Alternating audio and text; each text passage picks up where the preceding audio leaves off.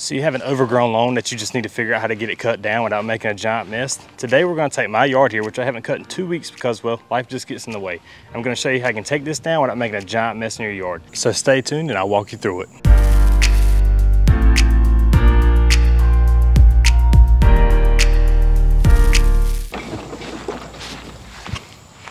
All right, so now we have our lawnmower out. Now the best thing we're gonna do here is we're gonna have to bag this. If you have a lawnmower that has a bagging option, this is the best thing for you. Make sure you bag this. If you don't have a bagger, then you do not wanna mulch. That's the main thing, is we don't wanna mulch. Use your side discharge, and what we're gonna do is we're gonna try to blow it all to one side of the yard and get rid of it, blow it out of the yard. If not, you need to come through with the rake and get it all up, because you don't want this sitting on the lawn because it's gonna suffocate anything below it and it will kill your lawn underneath. So now we know how we're gonna do it and what we're gonna use. Let's get to it. So the first thing you're gonna wanna do is you're gonna wanna find that cutting height. That is the perfect spot where maybe you're taking off about half of what you would normally be cutting. You don't wanna try to scalp this down all at one time. What you wanna do is you wanna take it down in 2 stages. So the first time you're gonna try to cut about half of it off. That gets you about halfway to where you wanna be. And what we're gonna do is you're gonna see I'm gonna go up and down here, and I'm gonna make sure that we're bagging this like I just said earlier. And I'm gonna dispose that over my fence here because I'm gonna use that later on. And now you'll see here, my grass has got extremely tall on me. This is a lot for me. I normally keep this cut at about 1.5 to 1.75 inches. So it's about 5 or 6 inches tall now, so I need to take this down. And so the key here is you don't want to rush it. So you're going to want to go as fast as your lawnmower is going to let you.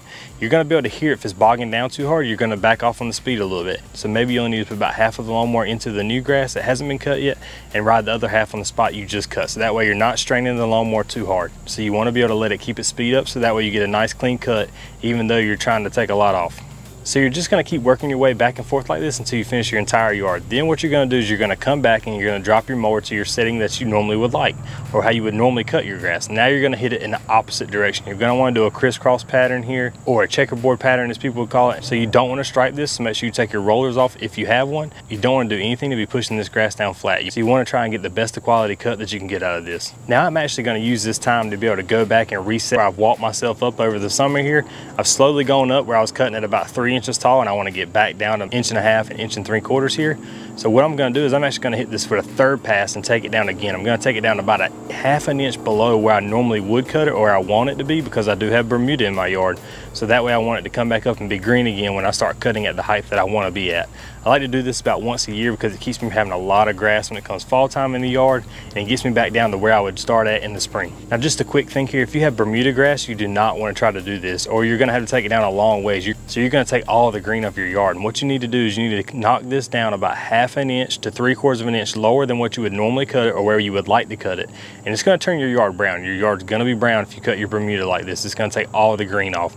Bermuda grows just like a tree, and if you take the top of it off, you have no green left. So you're actually gonna turn your yard brown for a little while, but it will come back. Trust me, Bermuda is very resilient.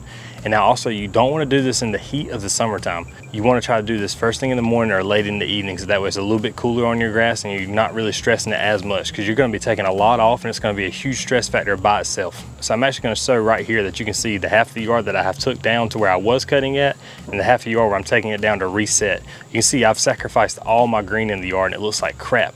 But honestly, we got about 5 or 6 days worth of rain, and it's going to be raining before I can even finish this video probably. So I'm prepared to hit it hard because I know we have 6 days worth of rain in the forecast, and it has rained the past 2 or 3 days. It's my first day I've had where it hasn't rained, so I was able to cut this. It's part of the reason why it got so bad. So I know this is really going to help it out, and it's really going to jump after this. All right, so now that I took all the green off my yard and it's yellow again, I'm going to have to wait about 2 weeks for this to come back up and be green again. But that's okay, it'll look great when it comes back. And if you've got anything of interest today, be sure to hit subscribe for me right here, so that way you can catch future videos. We got a fun project coming up in the front yard here.